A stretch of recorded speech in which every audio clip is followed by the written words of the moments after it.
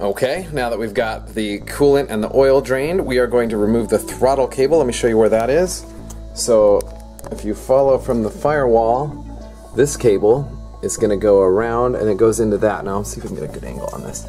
What it is this guy here, there's a cable coming from there and it goes around here. Now anytime you want to rev the engine up when you're over here, you just pull on this and it kind of acts as though the cable is being pulled and it'll rev it up. So you'd hear all the hamsters screaming on the wheels when you do that, but we're going to just disconnect this nut. You can see that right there, and just kind of pull the cable out of the way. Alright, one more note on the throttle cable. This is just a 12mm nut, so it was real easy to just get with a 12mm wrench. It's now loose.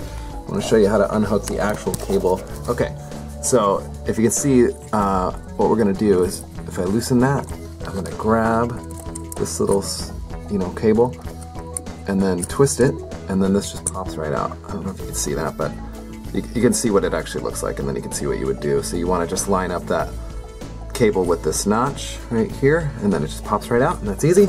And in theory, this will just come right out of this little fitting. I might need to loosen that more. Yeah, I do. Okay. So we spin that nut up the deal a little bit. And there it is, it's out. So just pull, there we go. Go me! Alright, throttle cable disconnected. We're going to remove the air cleaner assembly next. It's fairly straightforward. So mine doesn't have a nut on here. I've put them on there before, but they always come off. I don't know, just because this thing shakes like a beast or what. But you've got these little clamps. They're super simple. You just unsnap them and then pull them off like that. And there's a few of them. There's another one here. Another one at the back. It's a little harder to do right or left-handed or whatever. One-handed, I should say. And then this guy is already unhooked. There we go. Okay, so this is going to pop off, which is fairly straightforward. And you know what? Actually, we'll just kick it out of the way. No, let's go ahead and pull it off. So I'm just going to loosen this hose clamp like so. I'll leave it slightly attached. Disconnect. You can see I did that one-handed, so that was easy. Throw that in a box. Okay, and then here's the air cleaner. Pull that off. And then, yeah, this nut right here, we're gonna need to take that off. Turns out it's an 8mm. No problem. Pull that guy out.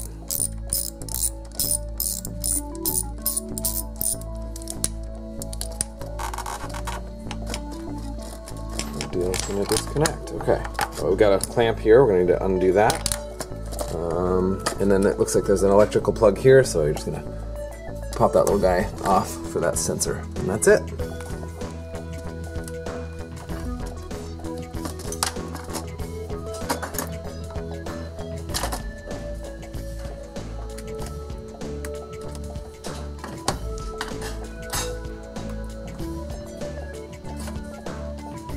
Okay, the next step is to remove the vacuum lines. This part freaks me out a little bit because there's a lot of them. So we're going to the throttle body, which is under the carburetor here. So I'm going to just trace these down via video, and then I may add more later. The main thing is you just want to have some record, whether it's your cell phone taking pictures or whatever, of where they go so you can get them back. Okay, so things started to get kind of complicated kind of quickly, and rather than do each one via video, here's what I'm kind of going to do.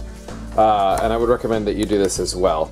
I basically started pulling things off that are gonna, attach it to the engine.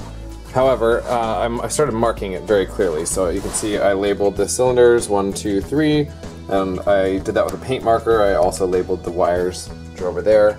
I left them attached to the distributor cap. That's fine, because the distributor cap is still marked. And then so all the vacuum lines, same deal. There's like a line there and a line there, and I've got like 2 dots on some other ones and things like that. So I basically just started detaching everything. I used color-coded tape, so like this is gonna go over here, and the blue is gonna go where the blue one goes. I don't remember, but whatever. I've got tape on plugs and electrical connectors.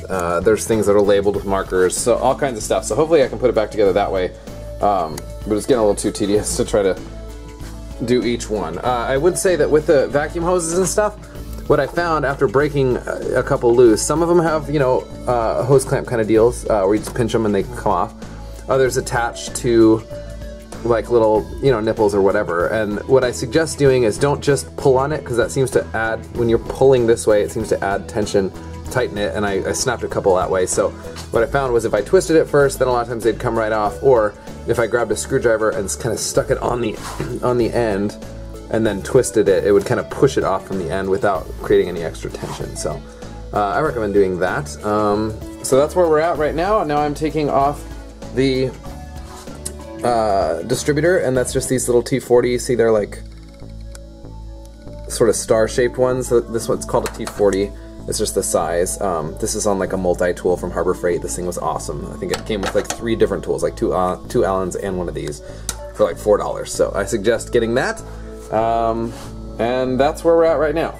All right, next step is to loosen the alternator belt. So we're gonna remove it, and so I'll show you. This is the alternator back here, and you'll see that it's, if you can, let's see, can you see it? Yeah.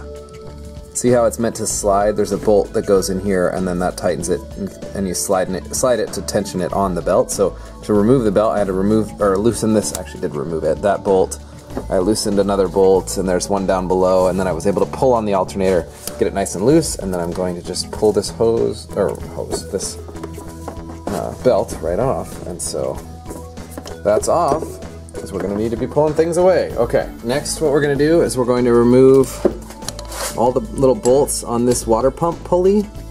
So we're just going to loosen those guys up and take this pulley off, and then also the crank pulley. This is the same one earlier that we were matching up. There's a bunch of bolts around the outside. These are 10 millimeter up here, and I believe these are 8. So I'm going to remove those. Okay, so after some getting messed around by this car, I've figured out how to do this crank pulley. So basically, I didn't have good access from the top, but I figured it out. So if you're underneath the car, so this is the big pulley that we've been adjusting to get to top dead center and all that. If you look inside there, you'll see that there's 4 8 millimeter bolts around the outside, and then one big, what was it, 17 in the middle. So this is how we were supposed to crank the engine. Now I couldn't get at this at first because this big plastic cover sits like, you know, this to just keep, you know, gunk out of the belts and all that. So it's just these little, oh, where are they at? Oh, they're all gone now. Oh, it's these little guys, little clips that hold it in. Oh, can you see that?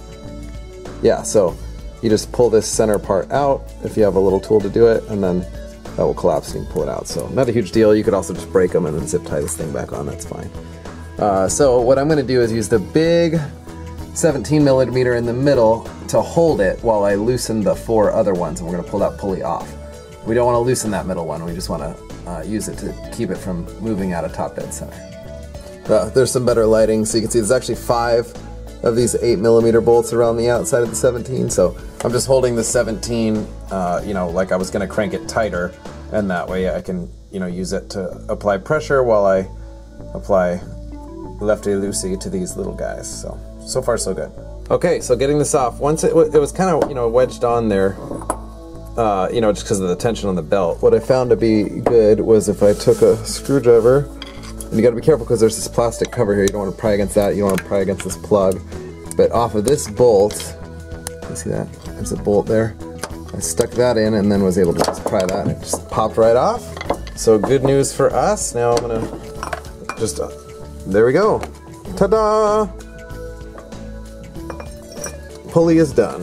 So now that that pulley is off, we're going to take off the timing cover. That's this plastic beast right here, and it has, you know, bolts here, there's some down below. I think there's 8 or 10 of them. I believe they're 8 millimeter, so I'm going to get to work on that.